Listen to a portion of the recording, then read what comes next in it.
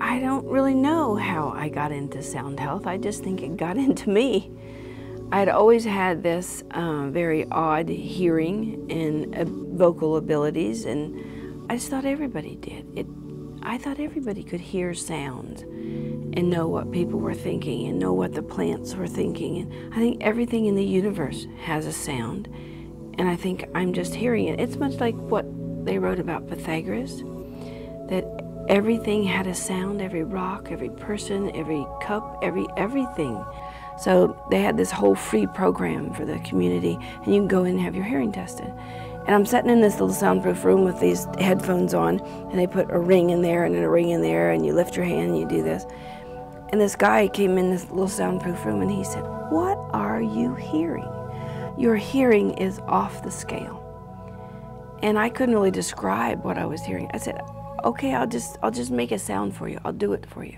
And so I did one of these sounds, and he's standing there, and the next thing I know, he's losing his balance and falling in the floor. He was a student of martial arts, and he was really interested in samurai warriors, and he had high blood pressure.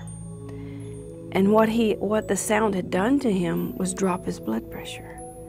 And he said, "I don't know what you just did, but it had an effect on me. And I think what you've discovered, or what's really happening, is you just did a sound that the samurai warriors did right before they attacked an opponent. And the sound was designed to reduce the blood pressure of the opponent, so it'd be easier to overcome them. There are frequencies that influence you and could influence your blood pressure.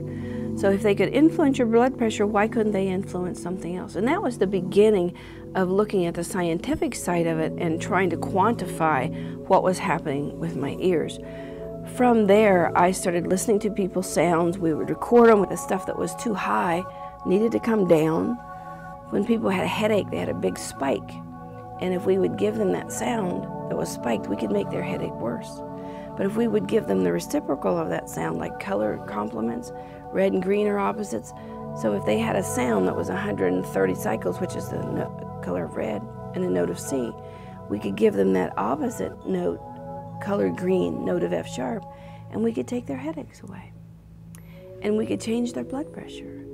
And I didn't know what I was doing. I was just looking to see what I could find. But what we birthed, I think, was a new science.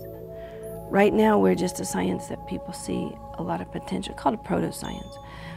People see a lot of potential for anti-aging, for help with autism, for help with recovery from stroke, with regrowth of nerves, with having the potential to look at a toxin or a pathogen and just almost instantly from your voice know an antidote. So this stuff about bird flu being an issue and that it's going to be this great pandemic, if we could have computers set every place where there's the potential to see this, we could catch it before it became pathogenic.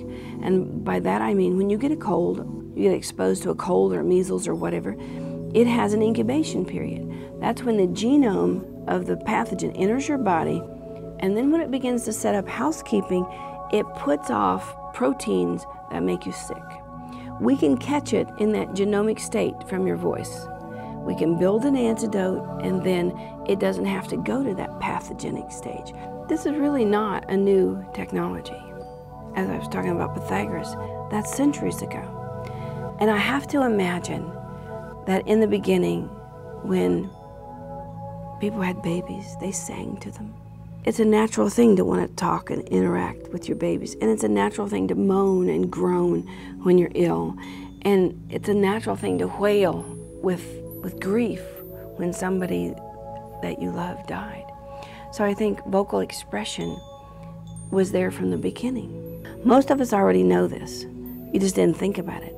Young men's voice changed when they go through puberty. That's in response to a hormone. We just took it a couple of steps further, and we look at your voice in response to genes and proteins and nutrients and toxins and pathogens and whatever else is going on in your environment. Other people, you respond to them. We are controlled by frequency. Our brain speaks math. We just happen to tap into that, and we just made a science out of it. And we found that these little micro tremors, all the little micro frequencies in the voice, all give us information about you. Tell us the architecture of the pattern of your voice tells us what's going on with you. You have vocal codes, and we just found a way to decode them because we found out that the vocal cords are controlled by the recurrent laryngeal nerve. That's in the parasympathetic nerve bundle that keeps your body in stasis, keeps it calm, cool, and collected, and doing what it ought to do. In that bundle is nerve fibers, nerve frequencies running all the time, a connection from your brain to your body. And in that bundle is control of the vocal cords. So the vocal cords have a direct connection, a direct link to the brain. And anything that happens to your brain, which is your central processing unit for everything that's going on, it goes through your vocal cords. And we just broke the codes. And this is definitely a new kind of medicine. I'm not allowed to say that because I'm not allowed to say it's medicine. Actually, I think it's an old kind of medicine, that we did it all along. There are still stories out about the Aborigines that sing a broken bone fixed overnight or sing somebody well. It's on the planet. Somebody remembered it. It's in some of these ancient indigenous cultures. We just brought it to science because we use computers.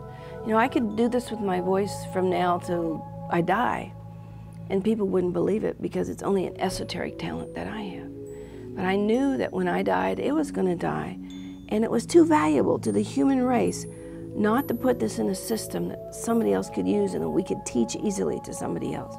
So that's our hope for the future, that everyone learns to do this. And those people out front, the visionaries, they're the ones that say, yeah, this is where we ought to go. This is what we ought to do. You got these people back here that are saying, no, there's nothing to that, it's just poppycock.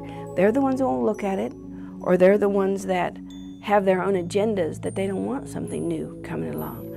Progress can only happen by accepting those things not in vogue at the moment.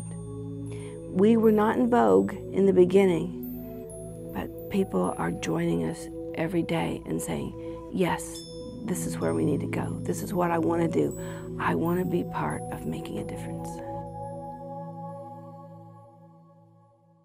I need to understand people on a spiritual level, and I see somebody who wants to be of service. So from a totally different perspective, from people and caring about people to creation and caring about what physically gets created. How's that? Wow. It like, I don't know, it kind of trips me out how you can, you know, because I don't understand the mechanics of it all, but it just trips me out how accurate that seems, you know what I mean?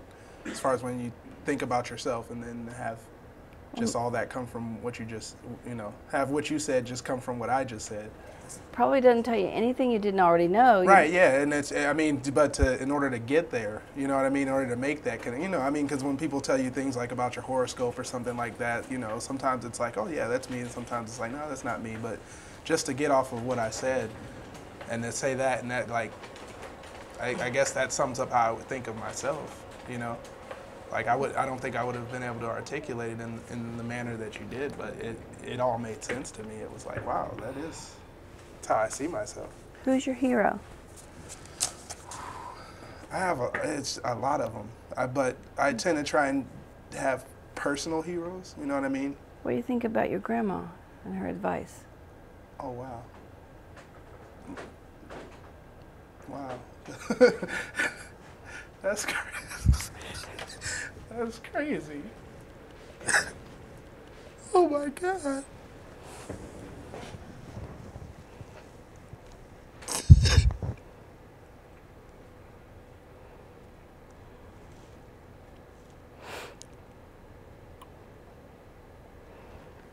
You think all this comes from the computer? Wow. That one came straight from your grandma. Wow.